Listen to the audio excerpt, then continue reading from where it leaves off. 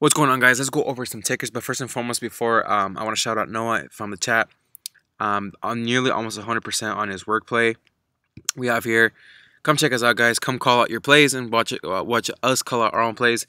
It's completely free. Check out the first link down below. Now, Microsoft is one.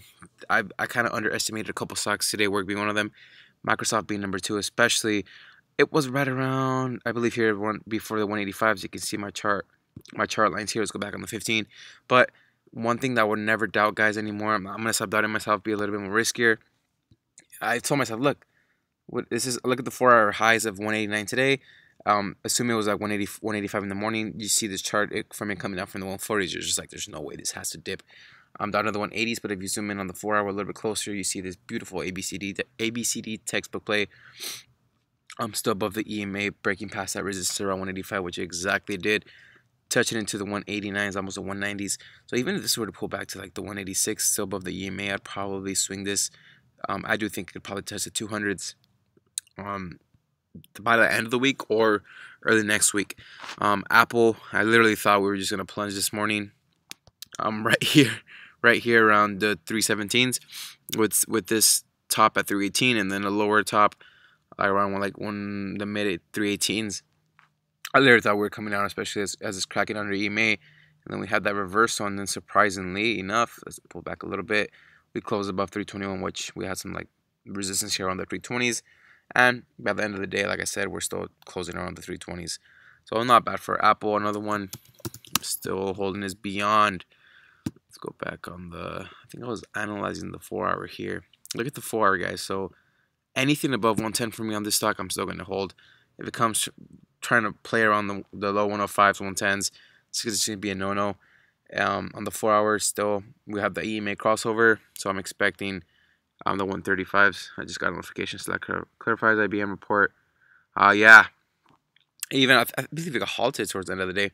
So this is my target here, 135, and then past the 135, I'm hoping we're back in the 150 range. So let's give it like a week or two for Beyond on that one.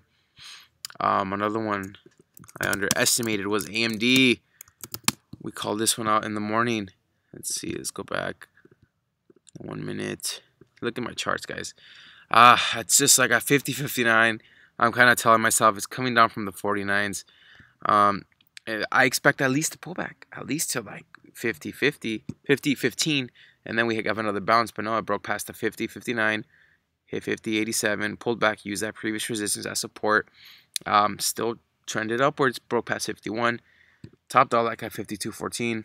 Zoom out a little bit, and it still managed to tighten up here and then break past almost like Apple towards the end of the market close, and it's holding 52.37. So hopefully on this one we could get in on the dip. I'm eyeing AMD very, very tightly, and Tesla, which is our last one, which was just super crazy today. I was charting this one like crazy.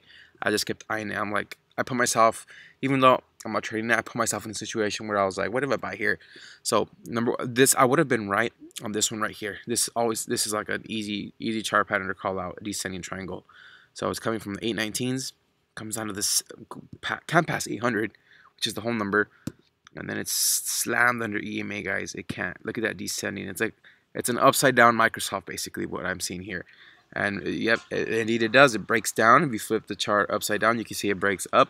It broke past from it broke down from like the 7. Where is it? First it was here. We had that 785 bounce, double bottom, and then we broke past the 784s all the way down to like the 750s. And I told you guys it's gonna hold 750s. Where did I tell you guys? It's somewhere here in the chat. 450.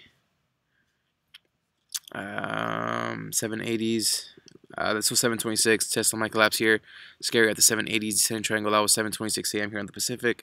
So 7:26 is right here, exactly right here.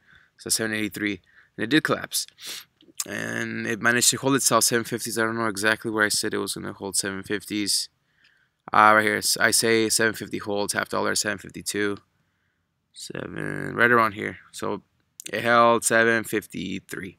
We bounced off, had another bounce, higher low 754, higher low 756, higher low 761, all the way up to like the 784s, which was exactly where we did collapsed down, and we had this dip towards the end of the day. Now that's going based off the 1 hour. Now you always have to look at it off the 4 hour. Zoom in just a little bit. Technically speaking, since like the new year, we're still on the 4 hour uptrend, but I'm not a big fan of this, guys. I've seen a lot of pictures on threads like StockTwits comparing this to the pump and dump chart pattern. So the daily one, it makes me even a little bit more scared because I don't know how we're gonna look tomorrow. This can go either way. Usually like on Apple, on AMD, I kind of have my gut says it's gonna break past more, or it's gonna come down to support. This one's just too volatile. I think it has just too much hype around it. I literally don't know what to say on this one. Worst case scenario, this does drop to like the 700s. Test 750 again, and we have some EMA retest, or this is literally just a small pullback and we continue the uptrend here. We continue the uptrend. Tomorrow this blows past 800 again, potentially reaching 850s.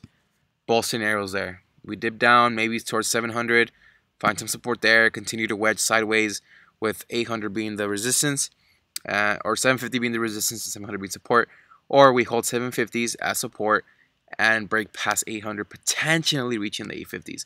So these are the two ranges first and foremost that this stock will trade tomorrow. But I believe it's gonna go parabolically either one way or another. So these tomorrow and Wednesday is gonna be like a defining day for Tesla, in my opinion. With that being said, I'm not gonna touch it yet. If you guys found this video helpful, make sure you guys leave a like, check out the first link down below, and leave a comment with what you're trading, and check us out. I'll be here. We're always here in the morning posting our plays. So I'll see you guys tomorrow. Bye bye. Take care, guys.